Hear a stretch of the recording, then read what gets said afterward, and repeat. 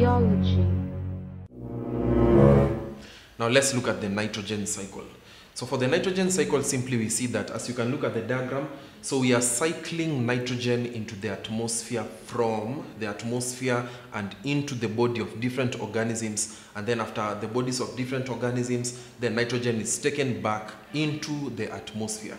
Now that gives us the basis and now the definition of nitrogen cycle, whereby you will say that in nitrogen cycle, this is the circulation of nitrogen from the atmosphere and into the body of different organisms and then back into the atmosphere.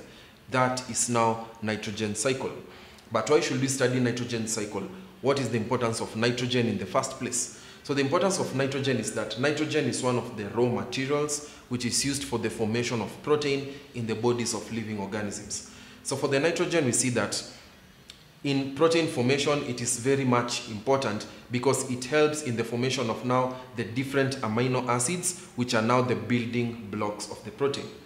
So in this nitrogen cycle, we see that it mainly involves different processes, whereby the first process in nitrogen fixation, we have nitrogen fixing. After nitrogen fixing, the next process is now ammonification, and then after ammonification, we have nitrification. Then after nitrification, we have now the denitrification. As you can look at the diagram, so we have the diagram and you can see the arrows from nitrogen into the atmosphere. We have ammonification, nitrification, then denitrification, and then the nitrogen can still be taken by the plant or can be circulated straight into the atmosphere. So let's begin with the first process now in this case, whereby the first process we said it is nitrogen fixing.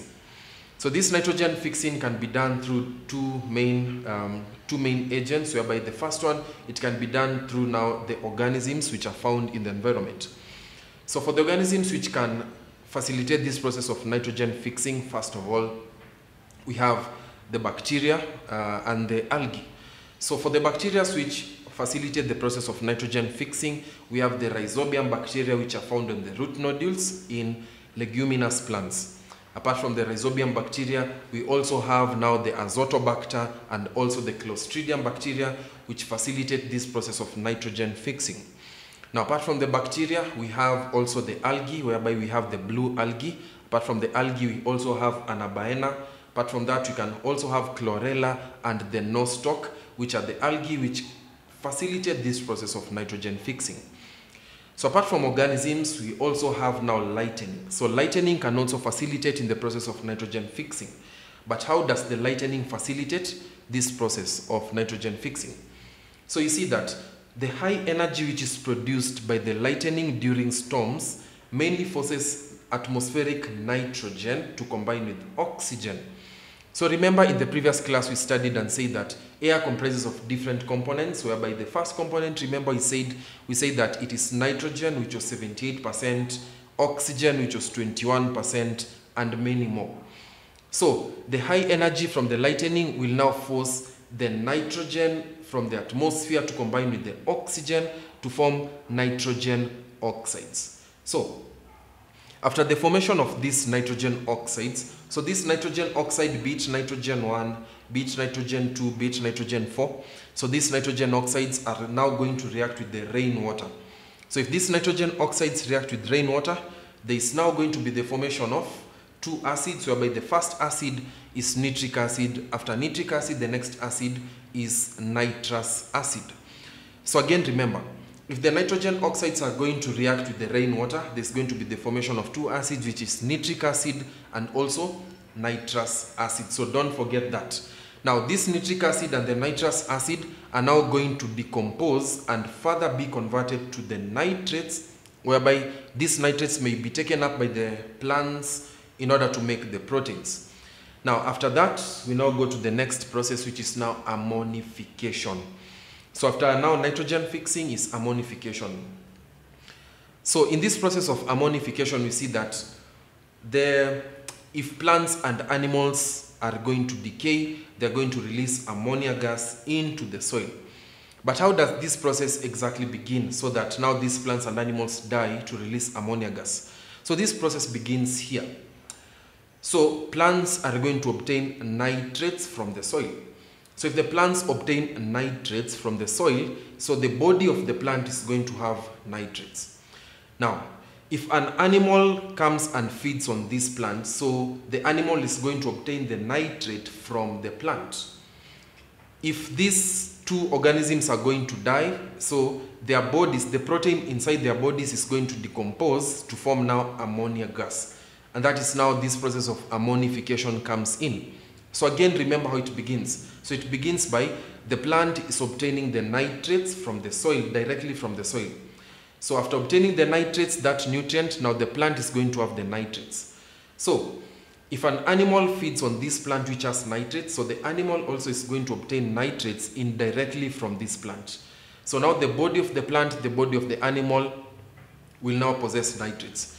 Then remember, these nitrates in these organisms is going to be used to make proteins.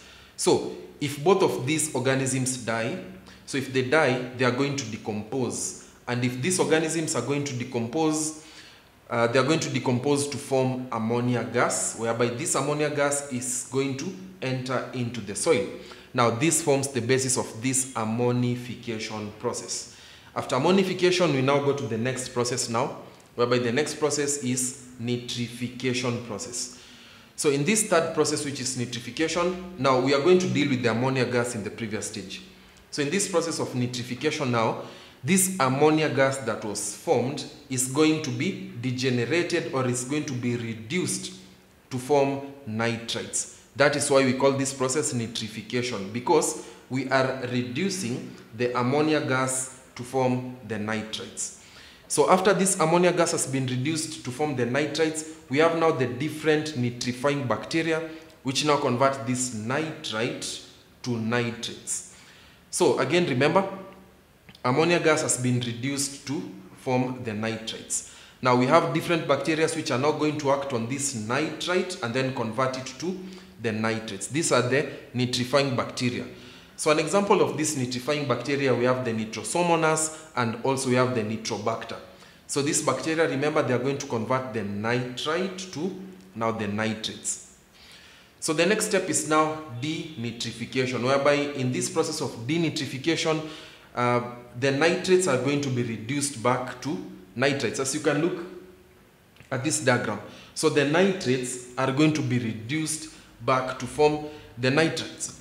So like after the nitrates have been reduced to nitrites, they are now reduced to ammonia gas. After they have been reduced to ammonia gas, this ammonia gas will now then be reduced back to nitrogen gas, whereby this nitrogen gas is going to enter into the atmosphere.